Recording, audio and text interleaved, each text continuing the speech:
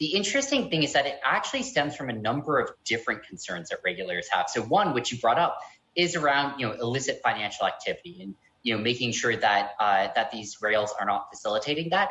But at the same time, you have basically consumer protection and regulatory frameworks that have to be enforced, and that requires know your customer regulation.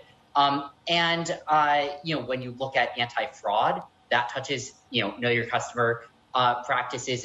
Really, a lot of things trace down to that, at least in part. I do think that we're going to get some clarity on that, over the next year in a number of jurisdictions. I think we're also going to see a lot of clarity on what the framework ends up being for stablecoin issuances, token issuances in general, and markets regulation.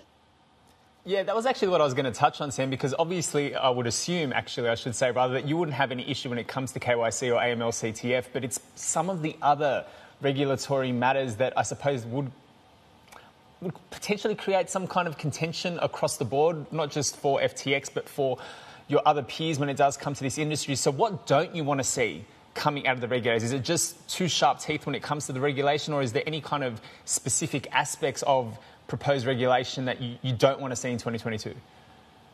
Absolutely. Let me tell you two horror stories that I'd like us to avoid.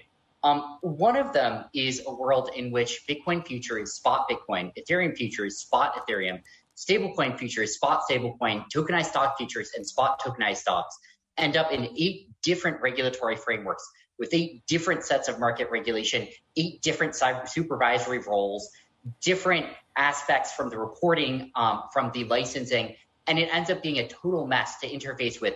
From our perspective as a marketplace, from the consumer's perspective, they end up with their capital completely fractured. And from a regulator standpoint, trying to piece through what happened and hitting roadblocks as they sort of venture into new jurisdictions. So that's one thing that I'd like to avoid.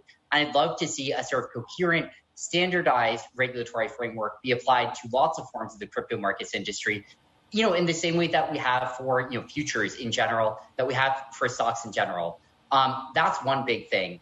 And then the other thing is, I think it's really important for stablecoins to be able to function how they are, that there at least exist some regulated stablecoins with open networks where anyone can get access to them rather than just a few banks being able to access them. Because if only the banks can access a stablecoin, then it hasn't served its original purpose, which was disintermediating a lot of financial players and returning finance back to the consumer.